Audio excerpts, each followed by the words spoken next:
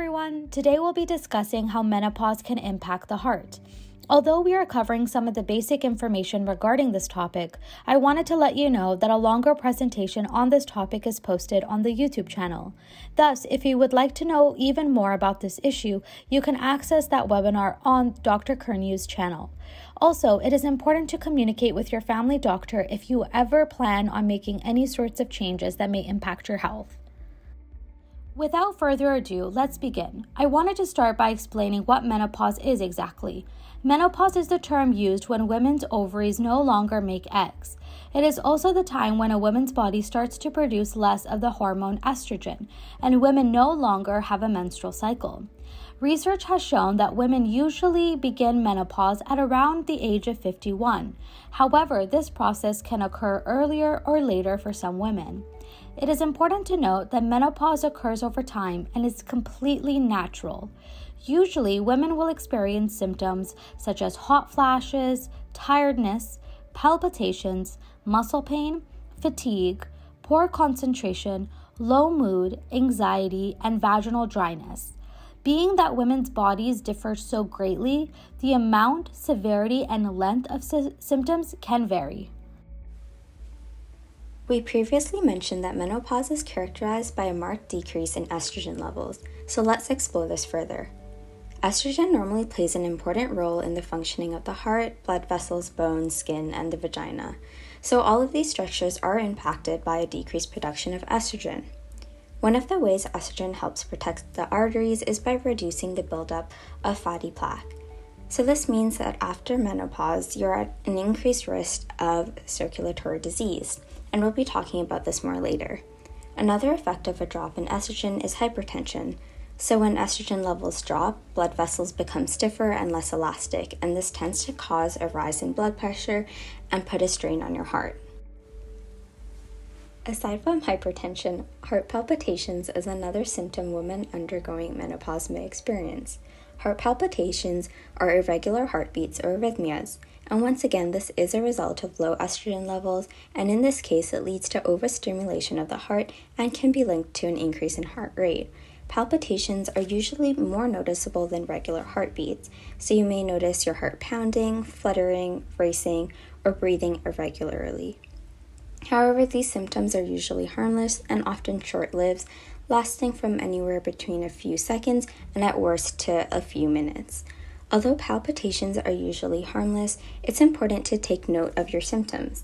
If you are concerned about your heart palpitations, it's best to visit a doctor to discuss any abnormalities that may have arisen, and these may include shortness of breath, dizziness, or chest discomfort. Menopausal females who experience irregular heartbeats are often treated using natural methods and lifestyle changes, and these may include reducing caffeine intake, cutting back on or avoiding stimulants such as cigarettes and alcohol, as well as practicing relaxation techniques such as yoga, mindfulness, and breathing exercises. As mentioned, there are a lot of hormonal changes in your body which occur during menopause. These changes can obviously affect your heart function, which is why menopause has been found to be linked with an increased cardiovascular risk. When it comes to cardiovascular risk, the age of onset of menopause, the type of menopause, the stage of menopause, as well as the resulting symptoms of menopause are all relevant factors. When it comes to age, evidence has demonstrated that early onset menopause is linked with a higher risk of overall and fatal coronary heart disease, as well as heart failure.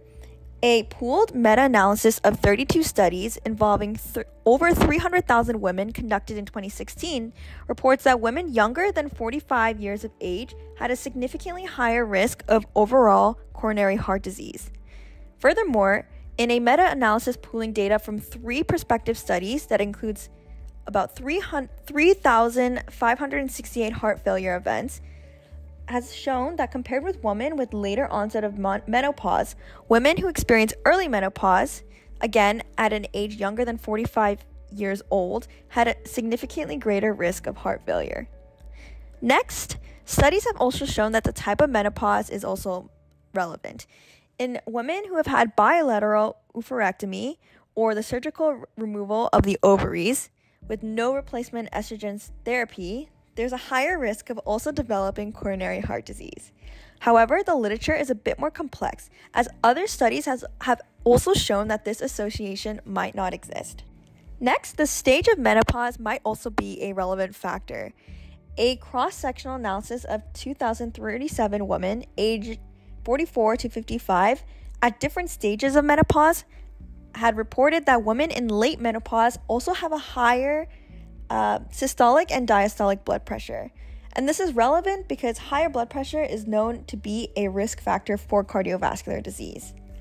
Lastly, it's been reported that symptoms of menopause, such as vasomotor symptoms, or what you might know as hot flashes, or those night sweats that you have during menopause, as well as other symptoms of menopause, are significantly linked with an increased risk of developing coronary heart disease, stroke, or cardiovascular disease. Furthermore, studies have shown that poor sleep quality have also been linked to an increased risk of calcification of the aorta, one of the main arteries in the body. This is problematic as it can result in narrowing of the aorta, which can result in an increased risk of cardiovascular disease. Finally, as we mentioned, low mood is one of the most notable features of menopause. Studies have shown that depressive symptoms which occur during menopause are also strongly linked to an increased risk of cardiovascular disease.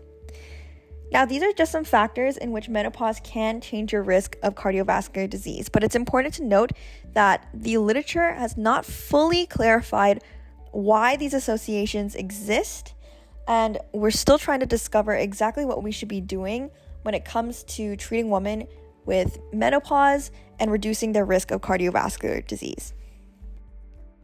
Now, to end off the presentation, we wanted to answer the question, what can women do to address this issue?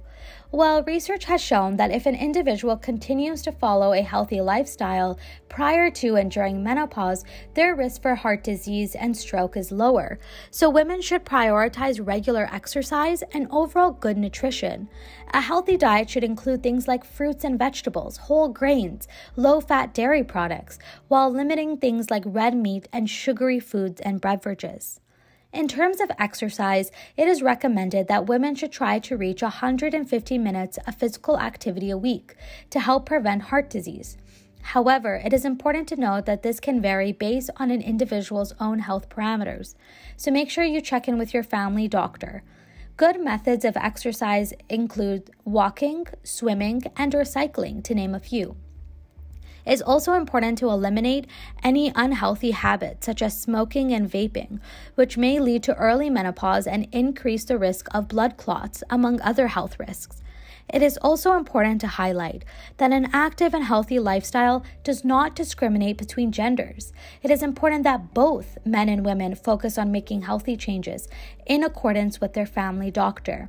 If you're wanting to start your health journey or learn some tips on how to improve your health, be sure to check out the other videos on this channel. Thank you so much for listening.